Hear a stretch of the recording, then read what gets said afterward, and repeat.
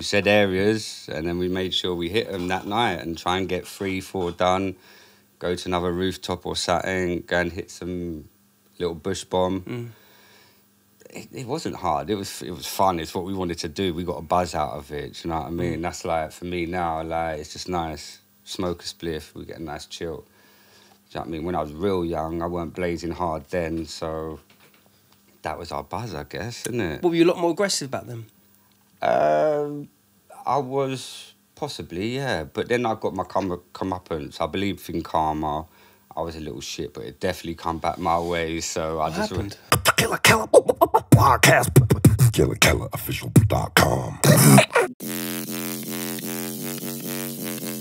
Street Culture TV. Instagram UK Frontline. Beatbox created. Killa Kela. And we're here to talk about world music and street culture. Killa Kela podcast. 1, 2, 1, 2, yo. Inside the Press. Killa Kela podcast, live and direct, central London, as central as you want. Could be, should be, want to be. You don't want to be anywhere else, god damn it. Big shout out to all the sharers and carers. People around the world check it out, because it ain't just UK, it's all over this shop. 430 plus whatever episodes. There's bound to be some people out there that know what time it is.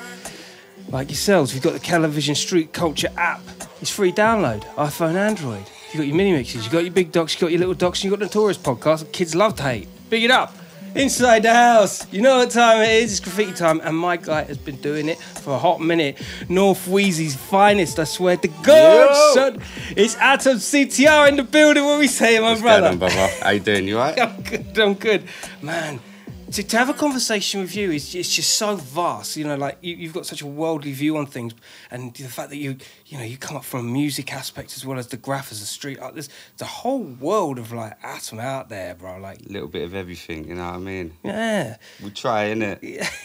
Like to keep entertained. I kind of feel like this podcast is mostly directed at the likes of you and other, huge followers in the podcast. But it's one of those things where if you were to kind of put a visual aspect, almost like an avatar, you're definitely one of the characters that I think it best appropriates. Yeah. You know what I mean? What's going on? What's happening, my brother? Things all right, man. Thanks. Yeah, just putting the grind in, still working, still enjoying life. Trying to keep on top of things. Can't complain, really, bro. Yeah, that's what I must say.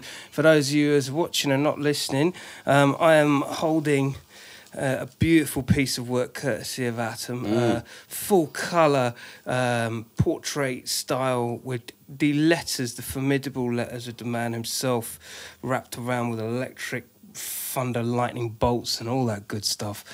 Sick. Your technique and style, brother, it never faltered, did it? Like, where these influences come from, like just looking at this alone is just like, nah, this is definitely got its North Wheezy connections. 100% Northwest, isn't it? That's where we brought up. We stuck there like hermits for a little while and then got educated in the squats, so we grew our wings and spread out a little bit then. But yeah, we're influenced by the North writers, definitely. Who were the ones that were coming up at the time? Because when I was younger, coming through, I lived in West End and Estate, so back then you had Oh Dear had a little spot in there. So did you go around there? Nah, I was young. It was one of those ones that we used to save up money and go knock on the door and try and buy some pens or something just to obliterate the block that there was all in. Just so you got your name up there. Yeah, we weren't no good. We got caught. Got caught young, But them boys really was inspired. My boy Kano, God rest his soul, now he passed away. He got me into the hand styles, and then that was it. Wow. Moved on from West End, Graham Park, Burnt Oak, Arnders Grove, been about still. So we moved obviously with the family. Each time I moved to another area. Was squatting part of the lifestyle that you grew up with? Squatting only become as the raving, really, the drum and bass, innit? Okay. When we was like 16, it was like Saturday night, phone the line, bag of paint.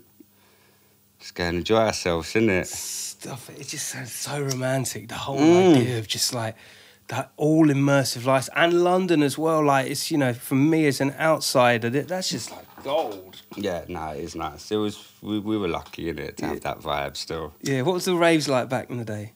What, squat parties Yeah. then? Yeah, they were giving it. Canning Town, Hackney Wick, Yeah. Carpenter's Road. It was a proper little mission. You know, you got to remember, we was only like 15, 16, running around on the underground, like getting from A to B, go to Waterloo, get a phone number, then from there you dispersed. But yeah, no, it was big still. Met some good friends, do you know what I mean? Met Spat there. Big up Spat. A lot of graffers there, so yeah, there's too many to mention. But yeah, no, it was good times, man. Yeah, Don't regret it. big up Tickers as well, because you know we had a wicked, Big up.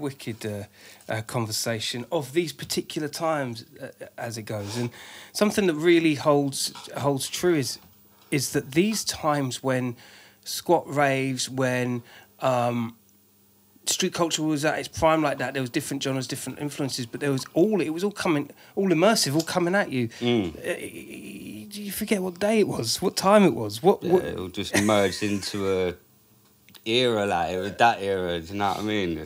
Yeah, of course, it was Daisy, very Daisy. yeah. Alcohol induced, even though we shouldn't have been drinking, but yeah, it is what it is. Have no regrets, you know. No, I always feel like don't try it at home, but alcohol suits the younger in you, because you know as you get older that shit never works. Nah, it's the complete opposite when you get older. You end up chasing that shit for ages. Don't you?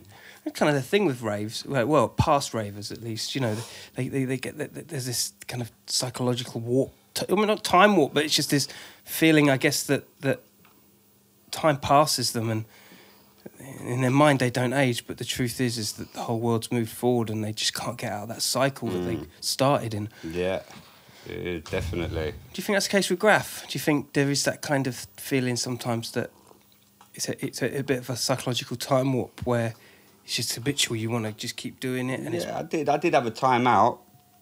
Obviously, always sketching, and obviously we're not doing illegals anymore. Man's just doing a little paint with the boys and keeping it in. But I had a time out when we did the music, so it did stop. Obviously, I had a child, and then all of a sudden, Mum might call it a midlife crisis. You know what I mean? We're back in it. People are calling. I'm seeing fresh things from him, but I didn't know he's doing it again. So, yeah, I don't know. You're battling with your team, innit, really? Once you see them do something, you want to do it again. So it does become timeless. You are, like, just trapped in a rut of just keep graphing and just evolve. do you think a lot of people, do you reckon the younger generation, is it part of the youth culture? Do you think graffiti is revered in the same way perhaps it was when we were younger? No, I don't think it is anymore now. So, no. Back then it was raw, innit? It went from tagging was what it was all about. Now you can build your profile up on the internet and then progress from there. Where back then you had to show what area you was in, when you was there, do you know what I mean? How much obliterated all you lot all did, and yeah, it all went from damage. And I don't think it's like that now. A few of the youngers are still going hard, but yeah, nah, I think it's evolved a little bit more. It's changed a little. It's done, yeah. It's not that it's not dead because it's more popular than ever. This is what Across says, actually. Big up Across. Because it is popular, but it's just received and put across in a different way, isn't it? Well, it's pushed different now. It's all through the World Wide Web. It weren't like that. You had to buy magazines and see if you had something in there. You didn't know how... do you know what I mean? Now you've got Connects where you go to the magazine and say, look, put all that in there. It's more open, which is better to push yourself, but... yeah, it just seems the fun's gone, innit? You want to be recognised. And fast track. It's always this fast tracking of getting to the end goal first without actually learning your craft. Yeah, it does help, obviously, but you could tell people that are fast tracked in it nowadays. Yeah, you really can. You really can. You can tell the difference, can't you? CTR to me, and I speak fondly on this because I know when we've hung out or gone painting or, been in proximity, I always end up getting on the subject with you guys. One of you guys about the D&B era, the DJing, the collective, the way in which you guys moved within the music scene as well. Yeah, we just kept our fingers in it. Big up Sats. Yeah, old tight Sats. Fatality. Absolutely. Resistance Famo. Yeah, no, we had fun. Wicked writer as well. Really he is, man. Proficient, really good. Tight as fuck, man. Really, really good writer. But we had a little vibe with Resistance Famo. We still do music, make tunes here and there, but nothing like it's a hobby. It always was. Anything come out of it was a bonus, So I enjoyed the ride, bruv, but I'm always on to the next mission, innit? Yeah. But yeah, no, we vibes, Resistance famo. Yeah, you Think back memories when you talk about it, like. Well, let's get into them memories, because I mean, you were showing me stuff on the phone before we came. We had a chat before, you understand. You know, you were showing me, you know, people in the area, people in London, people that you were working with, in cahoots with, and done stuff with. And it just brings back so many memories. It's almost like a time warp of whether you see a tag or whether you hear a tune or whether you smell a scent. It's like these times are like seeing. Brings you right back to the moment. It's the best, ain't it? It is, bruv. I do like them, man. We reminisce on that. Yeah. But we can make loads more moments now, you know. It's endless now. Yeah, it really is. It really is. Let's get into the moments. Let's get into the moments of Northwest London for a bit. And how was it growing up for you? Northwest London. Yeah, it was good, bruv. It was good. It was fun. I wouldn't advise it to everyone, but yeah, we was a little unit running around North London, doing our thing. Drinkers, partiers, weekends, school, flopped up from school a little bit, but you know, we're here to fucking do our bits. But yeah, no, North London was alright still, man. Used to paint out in the day out of school? Well, yeah. From about 15 to 16, school kind of diminished a bit. We was bunking and this and that, meeting Alma at top of Burnt Oak and going out to Ruislip to go and get our paint, and then from on go Northern Line, Finchley at the evening, and Mill East, but yeah, it was just a little mission. Every day was a mission, and then until we got caught by either our parents or the teachers locked us down, Really? It's like, back onto the next one. But yeah, no, it was cool. Had good times. I went to Bishop Douglas first year, and that's where I met Got To. And we had some good times with him. Met all the Finchley lot, the Highgate lot. And then unfortunately he passed away. Through that we met Tees. Ticker's always been around. I've known him from the area, so he's always been around. Alma, Ems, God bless his soul. Yeah, there's a load that have dropped it as well. Yeah, there's a load that's dropped in there. Even more nowadays. It's gone manic, but Yeah. what can we do? With that, man? Yeah. Rest in peace, T's Got To. Ems. Yeah, it's fucking. Kano, definitely, Kano, man. for All the real. boys. Yeah. It's But yeah, North London was exciting. Never a dull moment with us lot. No. I mean, there was always something. We've always pissed someone off or winding someone up or go and get a chase off him. But yeah, nah. What is it about Golden North Wheezy, times. man? What is it about North Wheezy and the Graff? It just seems to me like it just keeps on bringing like Yeah, no, real dons. it has been. They're still coming up now, like, so you definitely can't knock it. I don't know, it must be something in the water, innit? Or the coffee. At this point, I want to big up Cider, SFL and them, because obviously, yeah, hold tight. Yeah, do you hang out much? Do you guys see each other? Yeah, man. We've got a nice bond in it. That's the main thing. Yeah, I You love know, that. when it comes down to it. Yeah, But yeah, no, it's as much as I can in it. He's got a little girl now, so happy beautiful. days. Yeah, beautiful. Pick up my daughter, Kyla Rose. Dude, what's it like having a kid when you, you know what I mean? How does that change everything? How's that change? Quickly. Really? But you don't realise it as well. You know, one of them ones. Like, you think, you know, you have a child, you just wish for them older, this, that, and the other. But then next thing you know, that moment's gone. And you're wishing for them out of them subtle times. Like, what? Kids grow up in it. My daughter's 12, going on 13 this year. So, yeah, I'm in a nice place, man. I've got to keep on her. What if she was so, you know, I'm going to go out graphing, like, you know, when she's older, kind of thing? Yeah, no, I'm easy, man. Really? I'm easy with that, yeah. Even though you know the pitfalls and what? But then it would be different. She can go out painting with me, yeah. Yeah, it's true. I don't want to hear that she's doing all of that training. No, she doesn't have to. Yeah. I did the hard work that she don't have to, you know what I mean? Well, yeah, because it's an organism, it grows, and now there's this safe space for Graff where before, well... Yeah, it's more of an expression now, isn't it? Yeah. When you go out to do art or something, it's more art than it was graffiti then. Yeah. But How hard was the pressure in Graff back then to attain those reaches, like go track size, go train bombing, like for you? Like how hard was the push on that, especially as being in a Right. crew collective? we said areas, and then we made sure we hit them that night and try and get 3-4 done, go to another rooftop or something, go and hit some little bush bomb. It wasn't hard. It was fun. It's what we wanted to do. We got a buzz out of it. Do you know what I mean? That's like, for me now, like, it's just nice. Smoke a spliff, we get a nice chill. Do you know what I mean? When I was real young, I weren't blazing hard then, so that was our buzz, I guess, isn't it? Well, were you a lot more aggressive back then? I was possibly, yeah. But then I got my comeuppance. I believe in karma. I was a little shit, but it definitely come back my way. So What I just happened?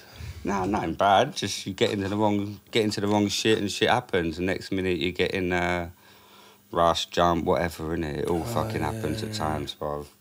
Yeah. But you live and you learn, didn't you? Yeah. Yeah. It's easier said than done sometimes, isn't it? Because you get caught up in it. Yeah, it is. Well, you just need to try to get out in it. That's the main thing. Yeah.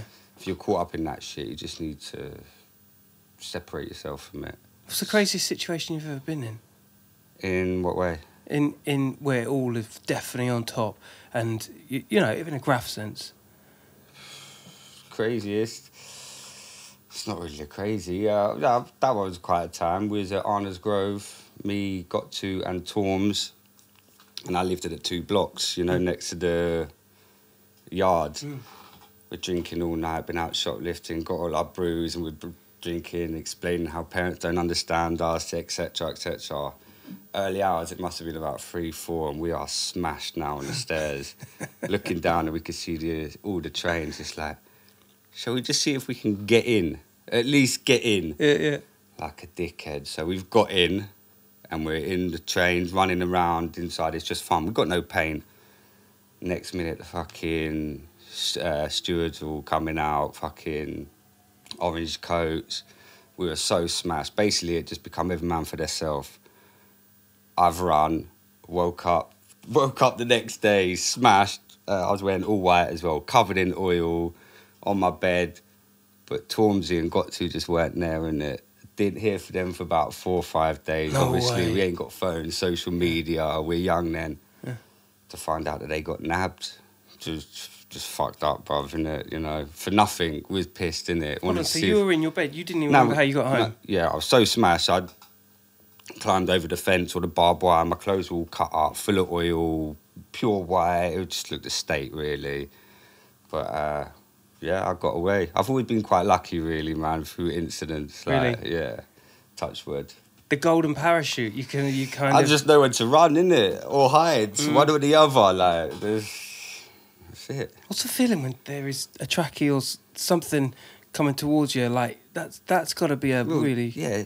When we're young, do you know what I mean? They're towering you then, innit? Yeah. So you go for it, innit? Or if there's enough of you, you try and betray that you're going to stand your ground, and therefore you just exit as quick as you can.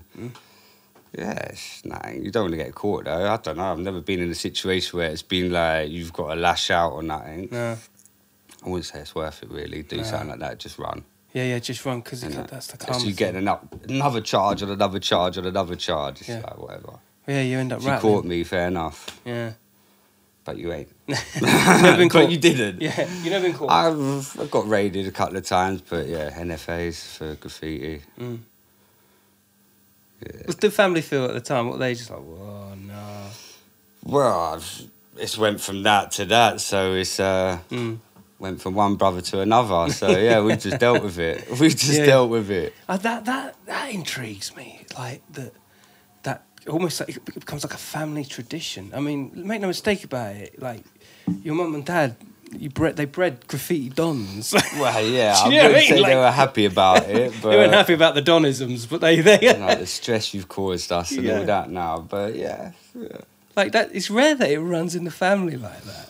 He was just, from a young age, he's only 4 years younger, so from a young age he had Alma, Hocus back in the day. We were all in the room sketching, chatting our ideas, and he's just there soaking up like a sponge. God, so that's good.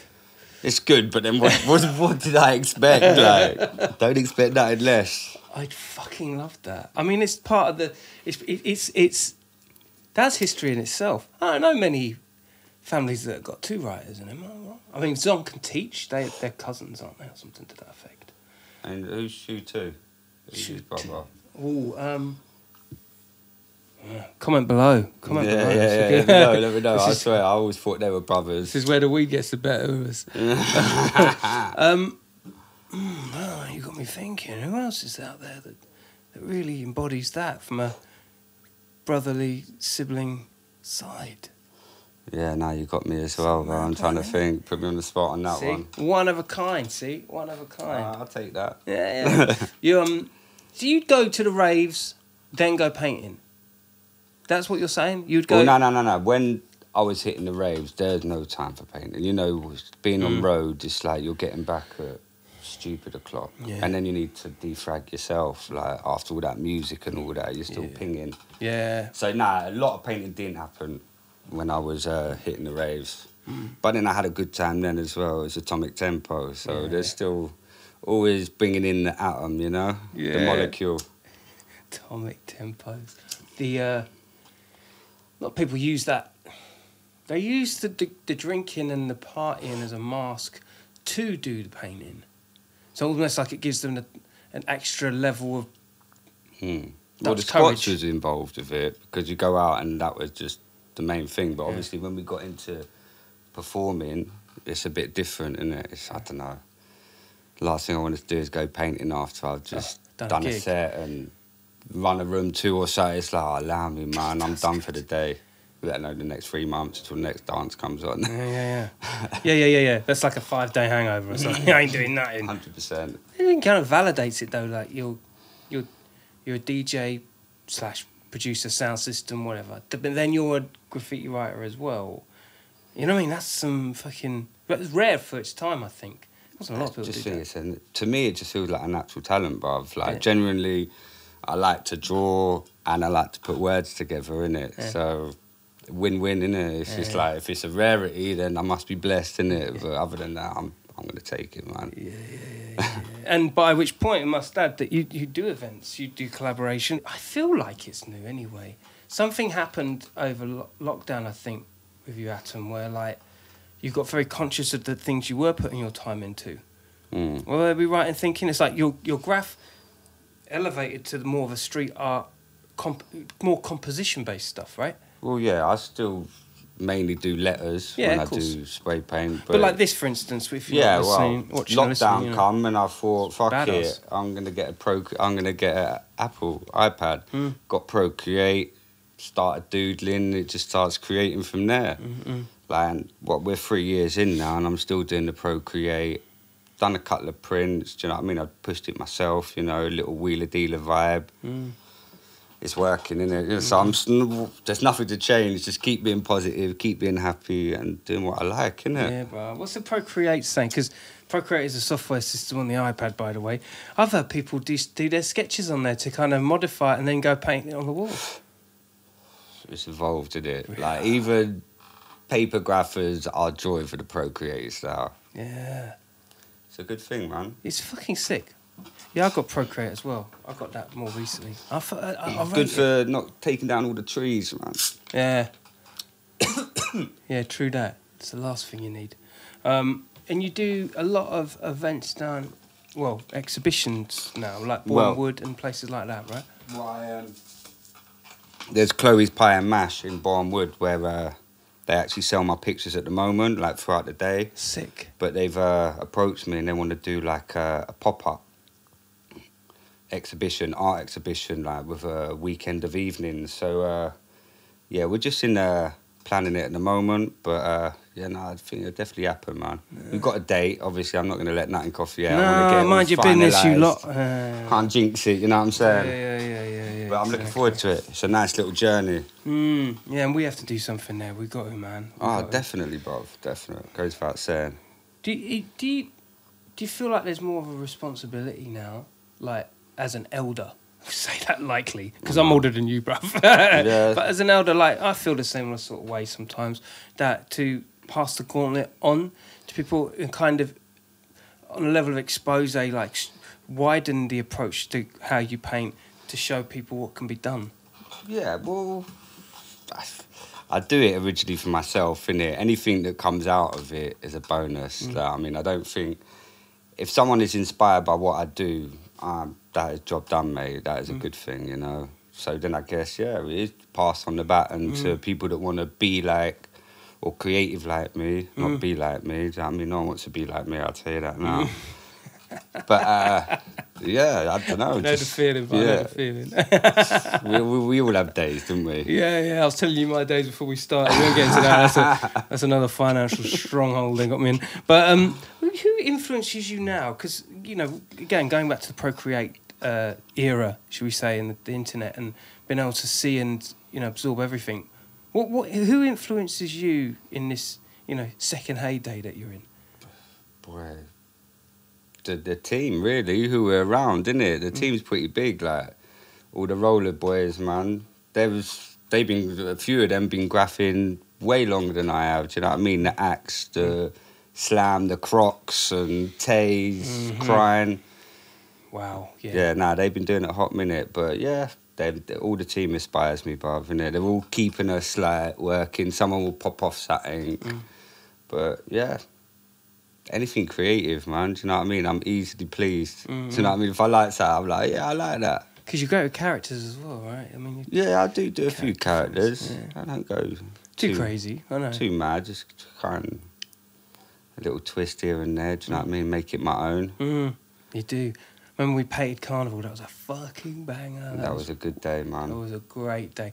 You know, we was right on that corner. If you guys know Notting Hill Carnival, we was on the corner there. Big up Tickers, of course, because I was next to him the whole time. And, you know, he's got a gravitational pull to a lot of people, just like Kickers. You know, he's energy crew, and it was just perfect, wasn't it? It was just, you know, really captured the.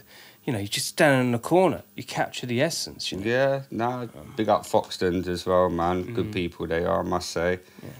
Yeah, that was a good day, man. We caught good vibes off that, do you know what I mean? Yeah. Could have got a few more work from the other shops, but yeah, they want to just play the game next time. They'll board them up, like, we'll continue it. Yeah, to be continued. But I love the, you know, the tribute to Grenfell, which we, you know... it was nice. It was nice, definitely. Obviously, got another job a little while ago from Foxtons, Peckham. Nice. And they wanted to incorporate their car. You know, see the Foxtons car? Yeah. So, got a few of the boys down there, Sats. Yeah, it looked really good, man. I'm happy with it. It's always hard with the corporate side of things, isn't it, to try and, pin down. I was like, I'll put my name there and it might stay there. So, got whatever atom with a Foxtons logo in the middle. Nah, it was nice, man. It looks good. Pinning the corporates down can always be a little bit hard, but once you got them, it's a beautiful thing, man. Like, getting paid for your art is you know, it's what more rare. Could you ask for, innit? I know. I still pinch myself when I wake up, like, is this happening or am I just like, Do you work every day for your art now? Is that I just do some drawings. You know what it's like? We all hit walls, innit? Yeah, it's like same with writing lyrics. Your vibes in, all of a sudden you can't put two words together. So I take a break and I might move on to something else or spend a bit of time on the Procreate. Maybe if that's not working, go and do a bit of painting with the boys. It'll bring the vibe back. You get inspired by something you see, and the circle starts again. Like, man, it's like a real lifestyle thing, isn't it? It can be, yeah. You know, it's what we make it in it at the end of the day. But you literally have to really force yourself into an uncomfortable place to get freed up, don't you? Yeah, kind of. Put yourself in that slump to push yourself. But sometimes that slump that can kill everything. Yeah. Because you've got to push yourself into it thinking, and then you need to get yourself out. That's the hard bit. Yeah, getting out of that. But then also knowing that there's other variables happening, like family life, like, you know, monetary, you've got to make the income, but it's like you can't get any water out of a well that ain't full. Do you think? You got to figure it out. I think that's the hardest bit for artists, isn't it? What, the next step? Getting that, and the leverage to the next bit.